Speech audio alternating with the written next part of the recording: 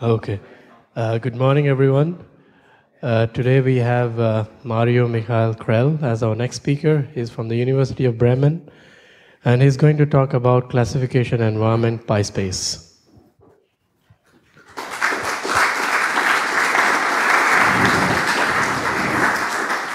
Thank you. I'm very glad to have the possibility to present our framework here. The framework I will present is a development by the German Research Institute of Artificial Intelligence in Bremen and the robotics group at the University of Bremen. And pySPACE stands for Single Processing and Classification Environment written in Python.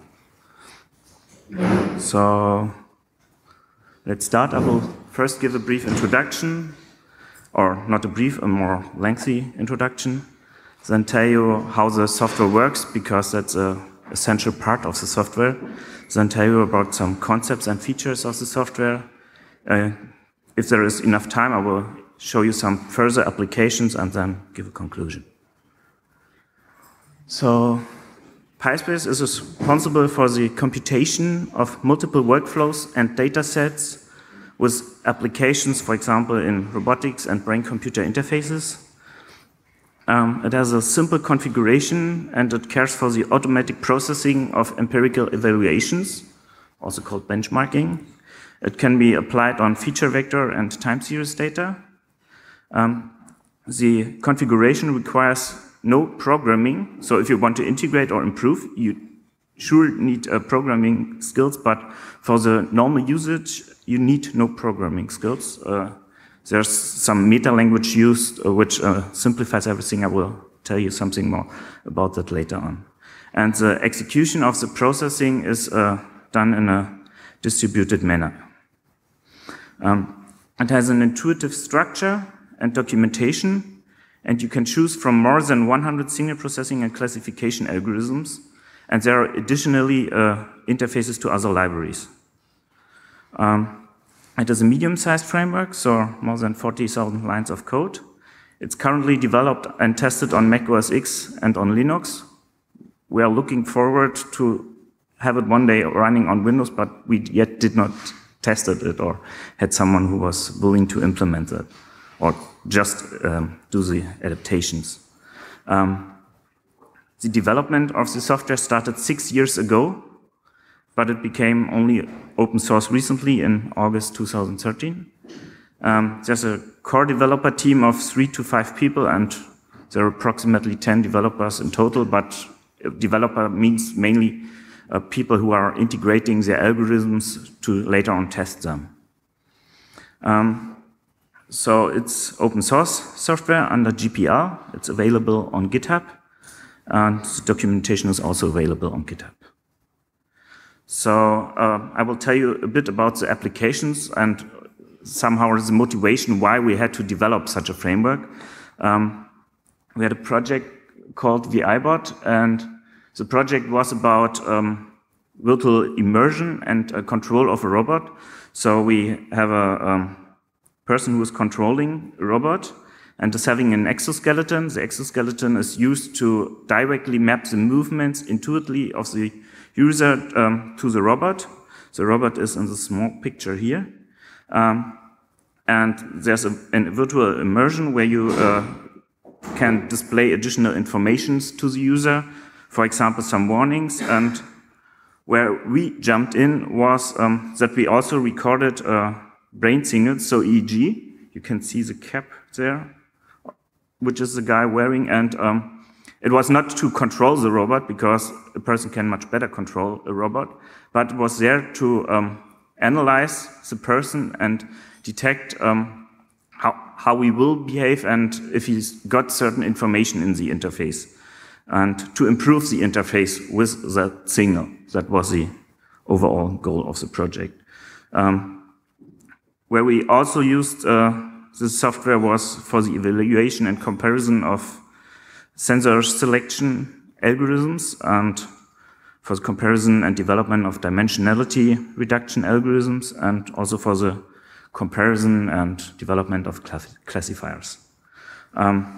We also, as already said, use it for brain-computer interfaces, so we could predict upcoming movements we could detect interaction errors. That means if the interface is not behaving as expected, there's a certain brain signal associated with that.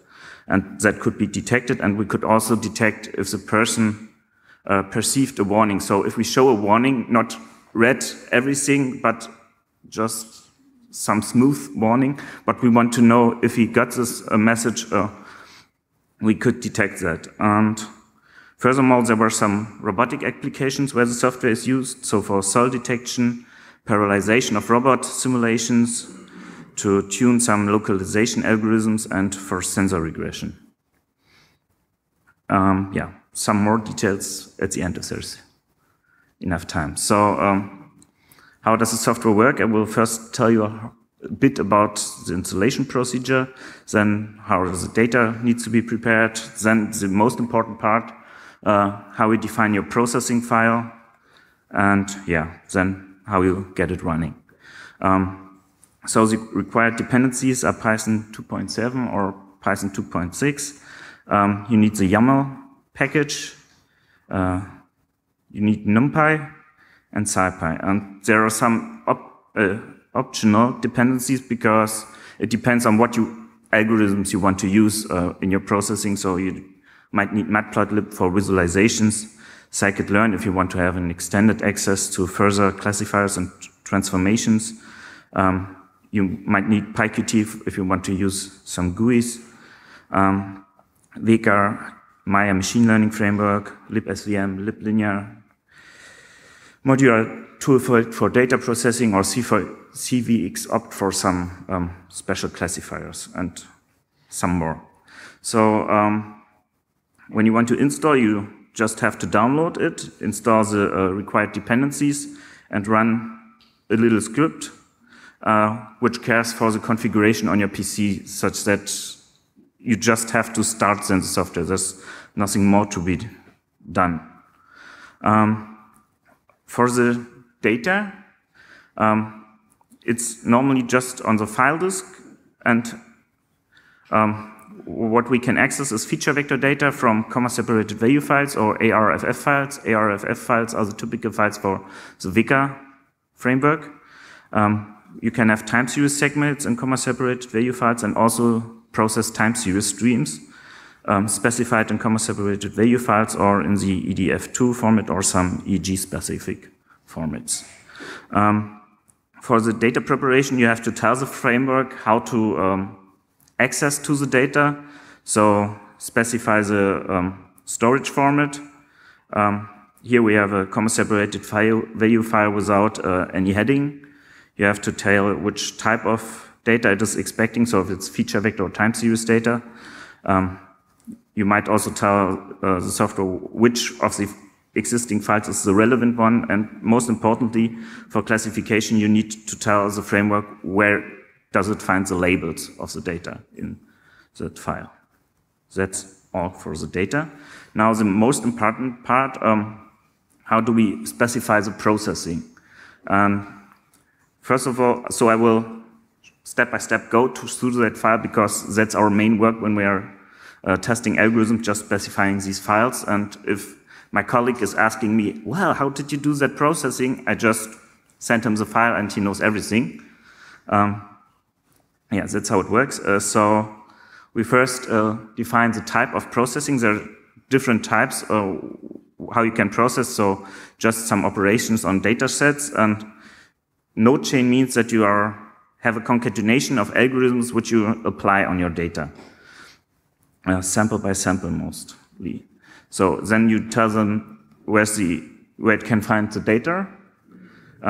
You have something like repetitions. So if you have some randomization in your processing, as you have it in the libsvm, or if you're splitting your data randomly, it's good to always have repetitions to account for the randomness. And that's done with that simple number. It's just telling, just repeat everything 3 times. Now the most important part is the node chain. So it begins with a node which is just accessing the data and forwarding it. Then we split the data. So that's just an example. There's much more you can choose, but just for that example, you can split your data, 40% training, the rest is used for testing, it's randomly split. And then you can train a normalization node, so it means that your data is normalized. So you can, for example, normalize the data to have 0 mean and variance of 1. That would be the Gaussian feature normalization. Or you can normalize the data vectors or feature vectors to have norm 1. That would be a Euclidean feature normalization, and there's much more. And this tag here is just a placeholder for the algorithm later on. Then you can have a support vector machine. Here we use the standard libsvm support vector machine. It's just an interface to that classifier, and you can specify the most important parameter of that classifier, the complexity. And finally, there's just a node which calculates all the performance metrics which you might be interested on that data. So for the parameters, we have the possibility to use different numbers for the complexity here. So 3 different numbers and 2 algorithms. And what the framework does, it's using all combinations of the different parameters which you specify and runs this node chain with each specification 3 times.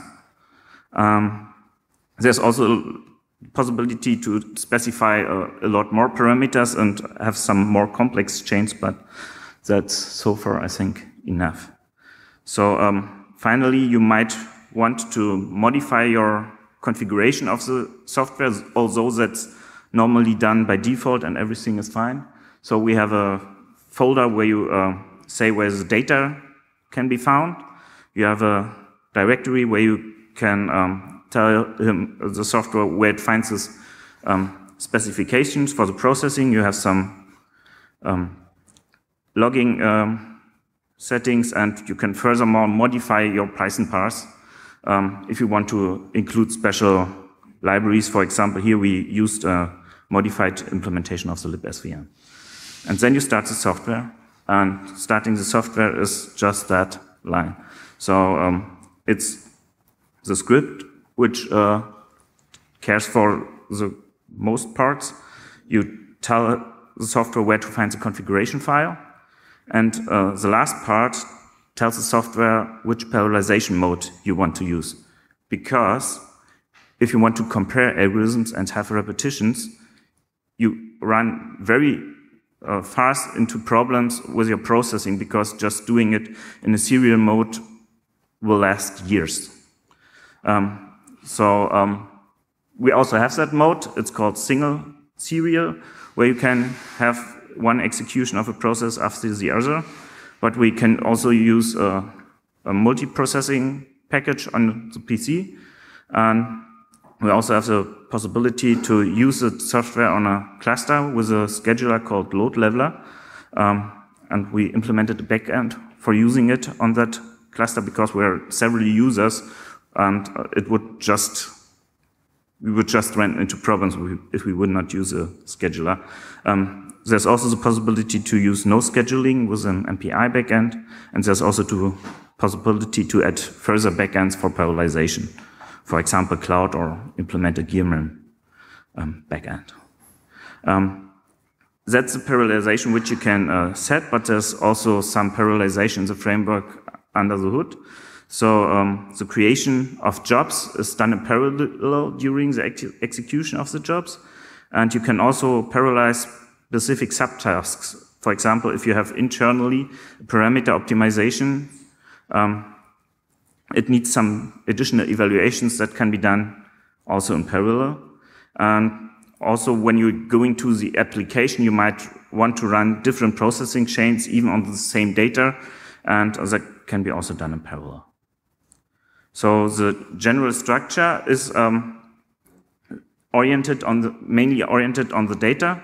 So we have a summary, which is just a folder which contains several data sets.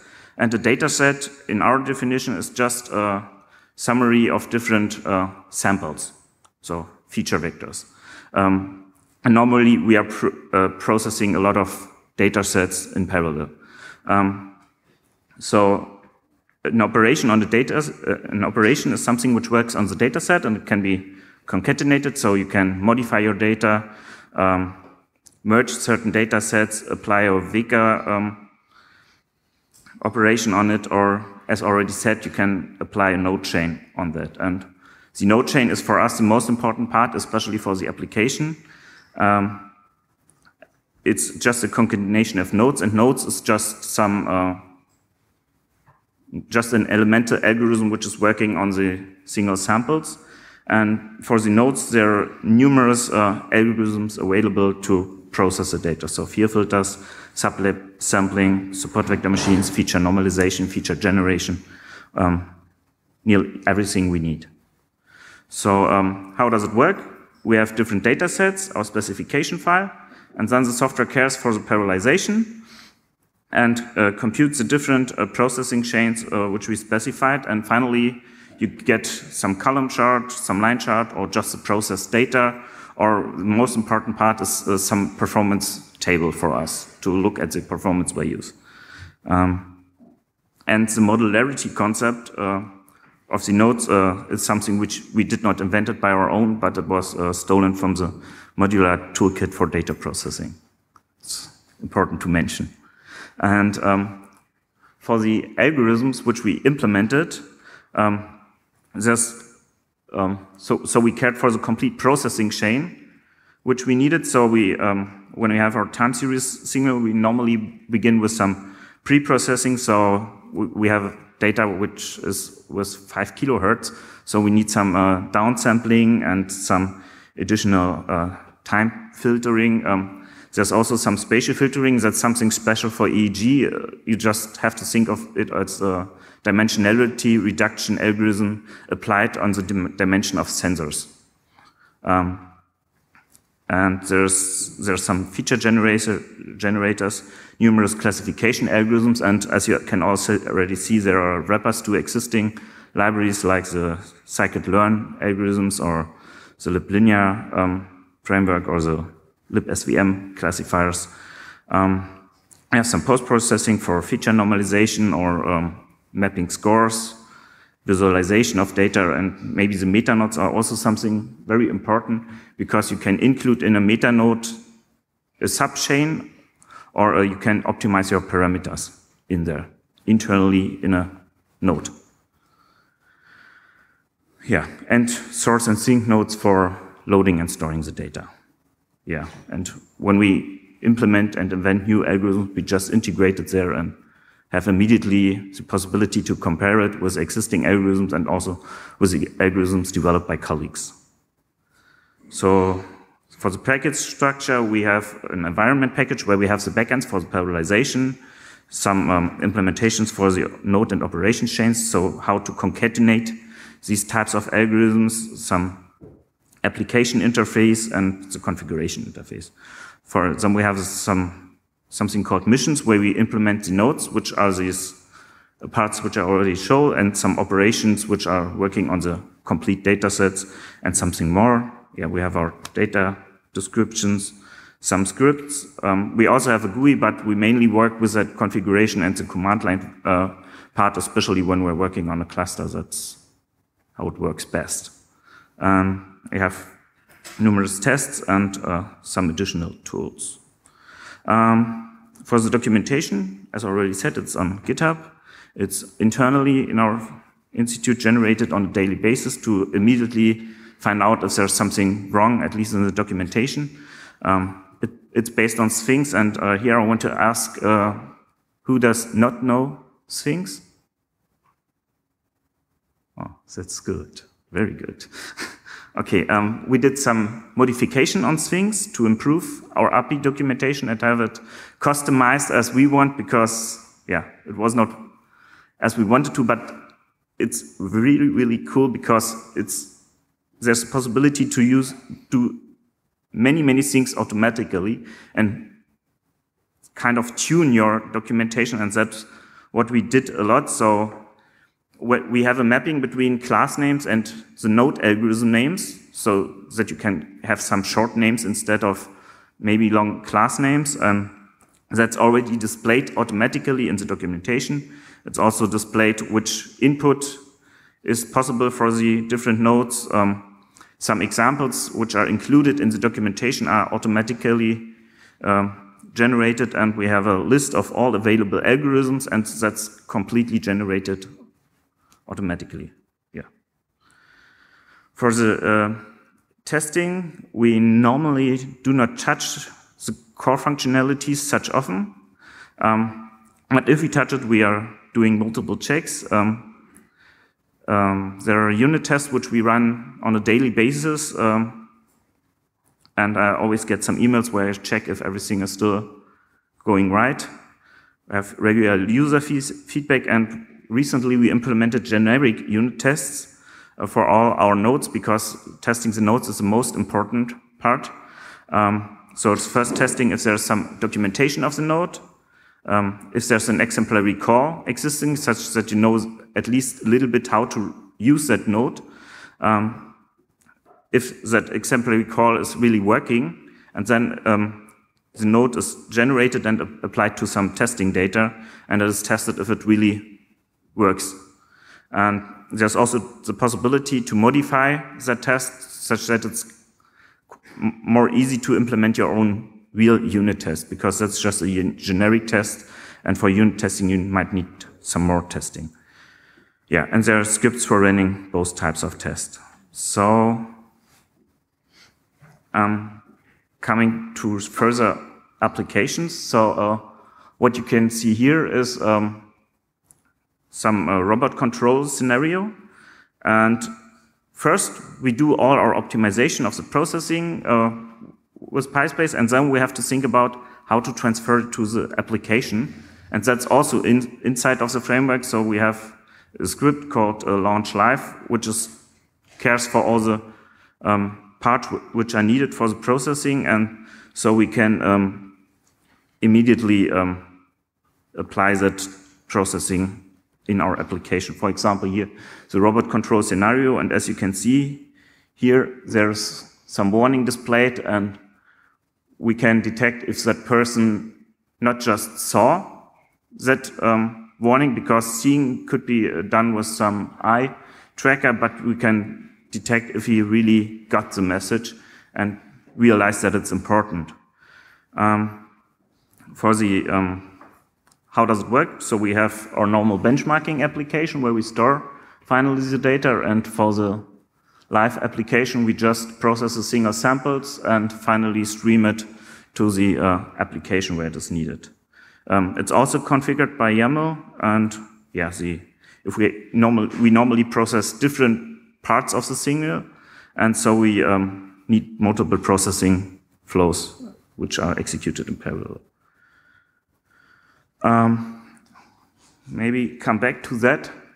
What you can see is when you have that EEG cap on, it's quite problematic. You do not want to also be connected to a PC. You want to have the possibility to go there independently, especially if you think of the graphics at the beginning with the exoskeleton.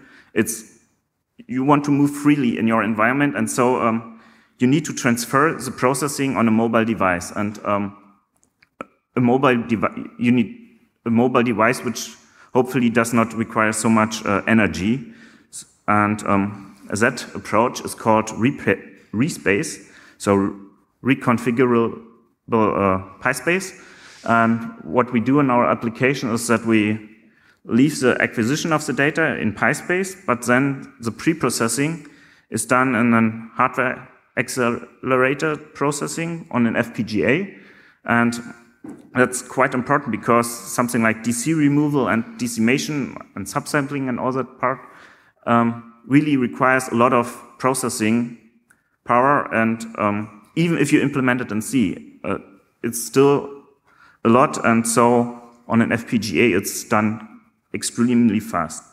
Then we cut our relevant parts of the signal, and then we do the post-processing, so some dimensionality reduction, feature extraction, feature normalization, classification and modification of the threshold, and finally send the result via pySPACE to the interface which needs the signal and is further on using it.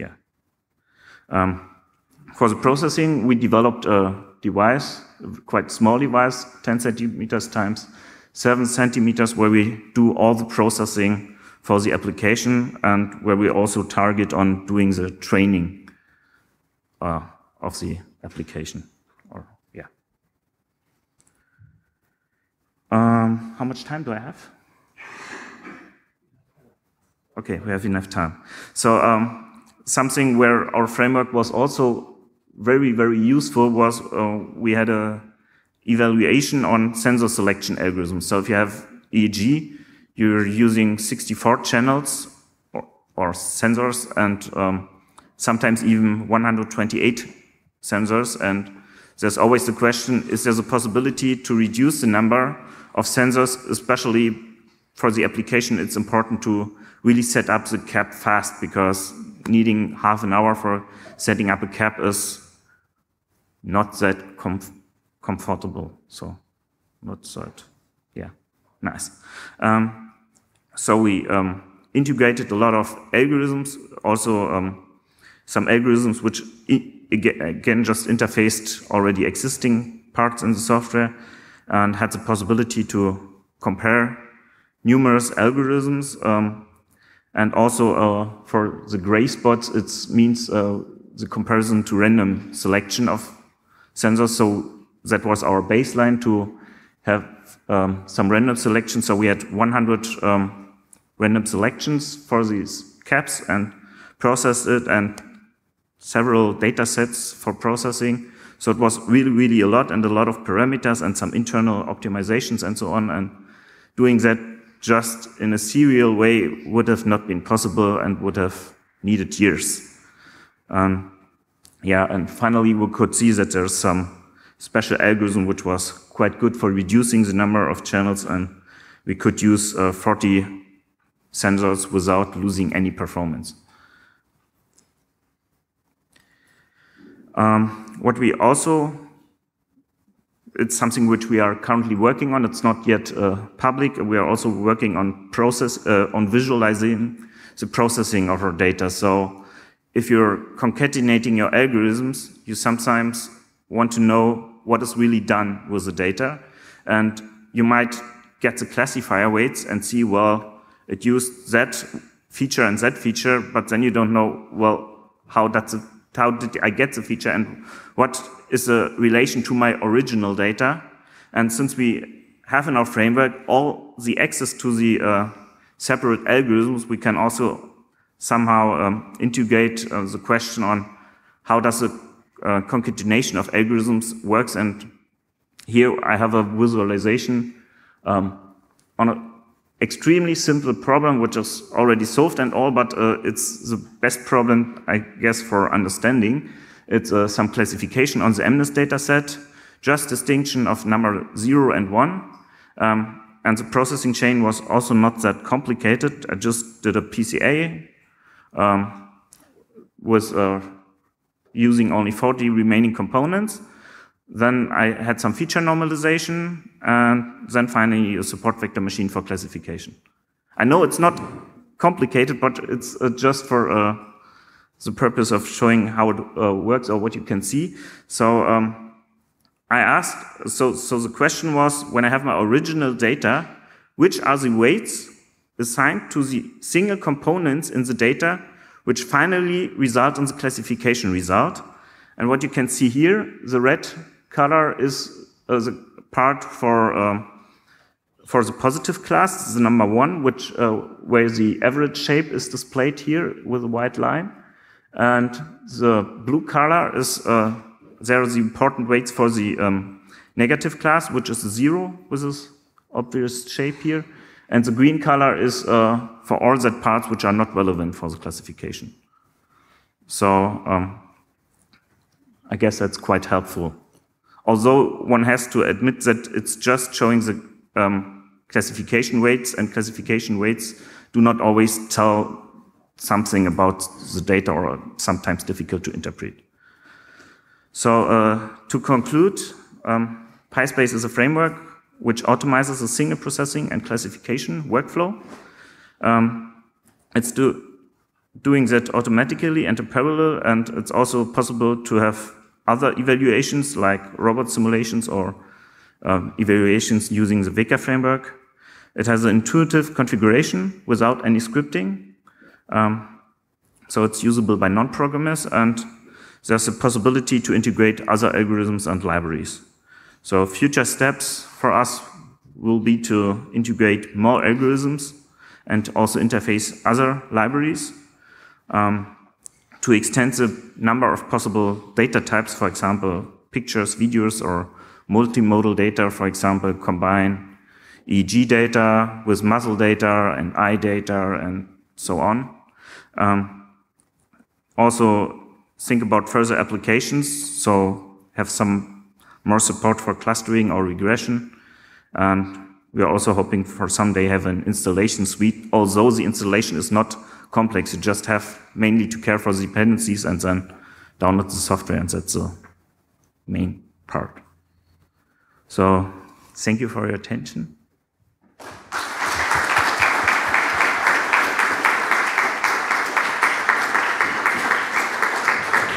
So thanks, Mario, for the very nice overview of a very practical application using Python. So now we are open for questions.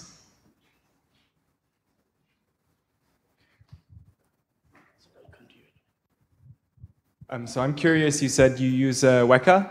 How do you interface to Weka from Python? It's a quite simple interface. It's mainly using a command line command. So the operation is telling Weka where to find the files and is preparing the files and just telling Weka, I want to have that operation with that parameterization. Just run it. Thank you for the presentation. pySPACE looks like a really interesting library. I've seen other libraries in Python do configuration of machine learning models via YAML files. There's PyLearn2, for instance, that does that. I was wondering how, in your experience, this scales up to very complex pipelines, because in my experience, if you're programming models in YAML, because that's what you're doing, you're just not doing it in Python, you're doing it in YAML, it gets quite hairy after a while, and after a couple of months, you get back to your model in YAML. It's like, what? It's a big text file with many things. So, in your experience, maybe for pySPACE, how does this scale up to complex pipelines?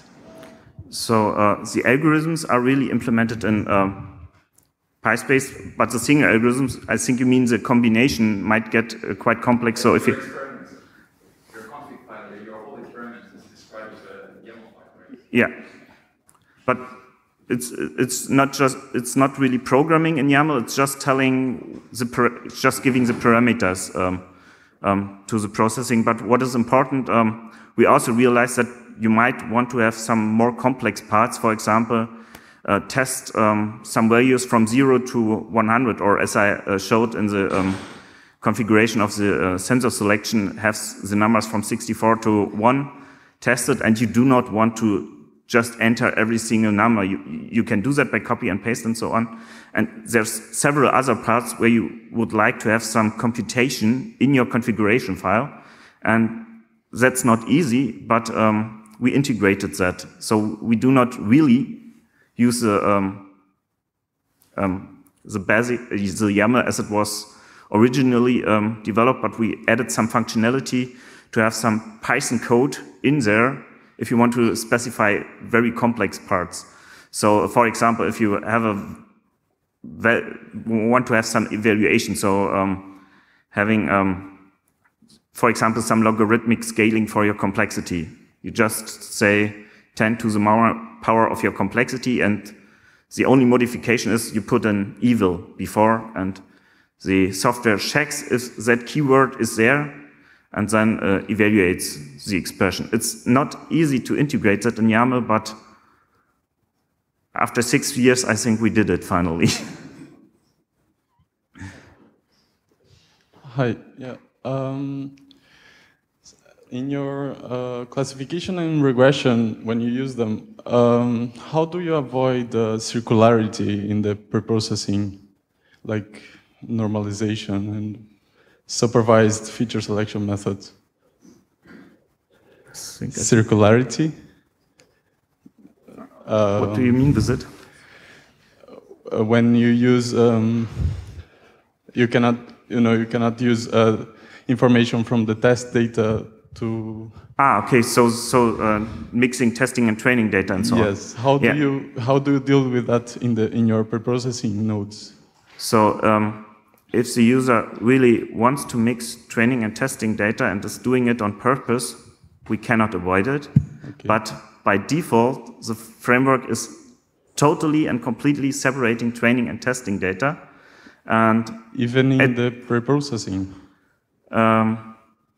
For the preprocessing, everything is assumed to be testing data most of the time. And you really have to specify what is the training data. And normally we have complete separate processing of the training and the testing data. So it's treated as completely separate. You can also specify that in your normal data. So if you have the MNIST data, that's already specified which is training and testing data. But we first use only the training data to give it to the algorithms and train it. And later on, we give the testing data, but we skip the labels.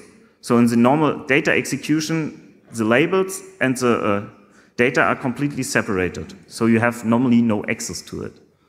You can always cheat, but that must be done on purpose, and so how do you quite difficult. So how do you do normalization, for example? How do you normalize the data before feeding it to the classifiers? So there are several algorithms for doing the feature normalization. Yeah. If you have something like just normalizing the vectors to the norm of 1, you do not need any training. But if you want to have something like map the data to a certain interval, you have to specify beforehand what is your training data and what is your testing data. Yeah. Otherwise, the software crashes and tells you, well, I did not get any. So you cannot do cross-validation in one step. We can, but that's something you have to specify beforehand. Okay. So you have to tell. When we have that processing chain here, there where we have the train test splitter, you can also just integrate a CV splitter, tell the node how many splits to use, and then it's splitting the data and doing everything automatically. And also in the evaluation, you have different performance values for the different splits, and it's completely treated separately. And what's maybe important for the cross-validation, between the processing of the splits, the node chain is completely reset. So, yeah. You're welcome. Any further questions?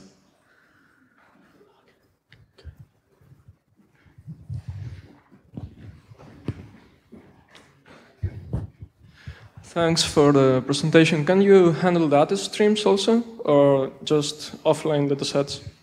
For the application, we need to process data streams. So it's always a question if it's possible to interface it. We have some different types implemented for accessing data streams. It's possible.